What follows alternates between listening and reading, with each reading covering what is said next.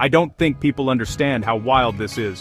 What if consciousness rides quantum waves? Seriously, hear me out. For centuries we've asked, why do we feel like someone is home inside our skulls? In the 1990s, physicist Roger Penrose, anesthesiologist Stuart Hameroff threw a radical idea into the ring: maybe consciousness springs from the quantum world. They pointed to microtubules, tiny scaffolds inside brain cells, as possible hosts for quantum vibrations that could weave together awareness. Most scientists pushed back. Brains are warm, wet, and noisy, not exactly quantum friendly. But fast forward to today. We're finding quantum tricks in living systems. Plants using quantum coherence to catch sunlight. Birds sensing magnetic fields. Those discoveries reopened the door.